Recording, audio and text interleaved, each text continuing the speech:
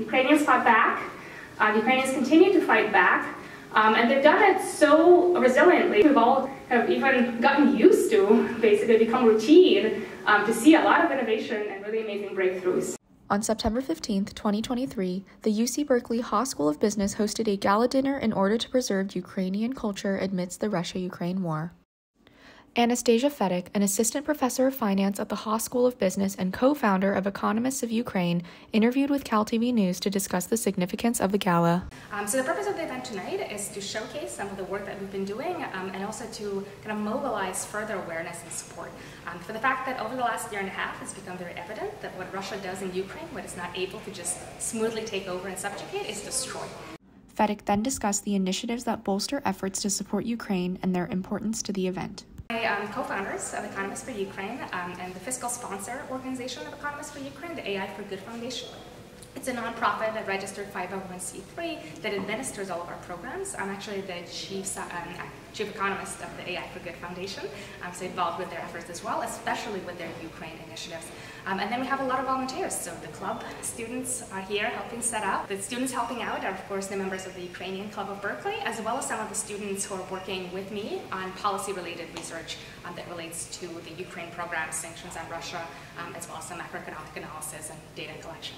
The gala highlighted an exhibit of the Fedyk online diary platform, which has previously circulated from the U.S. Congress in 2022 and the Consulate General of the Republic of Poland in New York in 2023. Its California debut stood along the event venue, taking center stage for guests to view.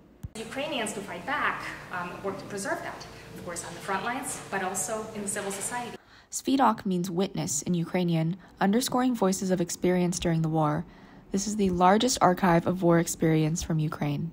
The initiatives that we're going to be showcasing today are really aimed at preserving that Ukrainian identity, Ukrainian culture, Ukrainian heritage by recording stories of the war. So we're going to showcase experiences by ordinary Ukrainians, kept in a diary with the largest archive of war stories, the Fedyk platform that we run in Ukraine in collaboration with the Ministry of Culture, as well as some Ukrainian art, including a benefit auction. That's what the event today is as well. It's kind of getting that broad Ukrainian heritage supported and preserved. Fedyk also highlighted the importance of every Ukrainian's unique experience living through the war. We see a lot of really sort of dramatic events in the news, and sometimes we get desensitized to that.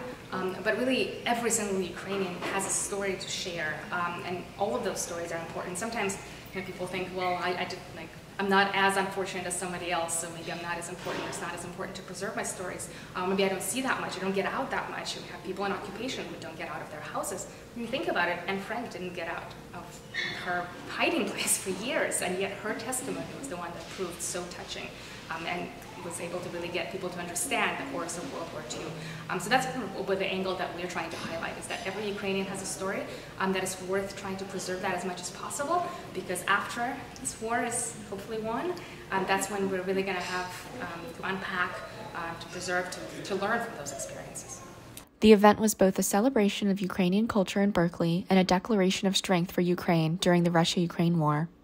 This was Shayla, Eslampour, and Joe Moon for CalTV News.